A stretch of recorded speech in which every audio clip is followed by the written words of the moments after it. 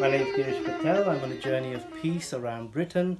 I've ended up in Halifax here in this wonderful place to rehearse the Annapurna dance, which is happening this Saturday the 13th of July at the Bradford Festival, and it's such a beautiful dance, and I've had the privilege and honor to practice with them today. Hi, my name is Abhi and I'm from Preston.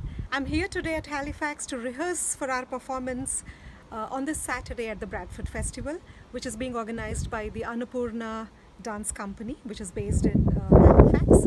We are presenting this beautiful dance piece, which is very ancient and which is a heritage dance called Simhanandini, where the dancer dances on a screen to create a picture of lion, which is the vehicle of goddess Durga.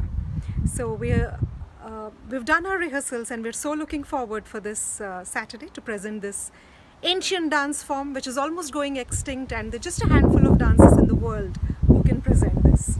So Annapurna Dance has taken this initiative of reviving this dance form and presenting it to the British audience.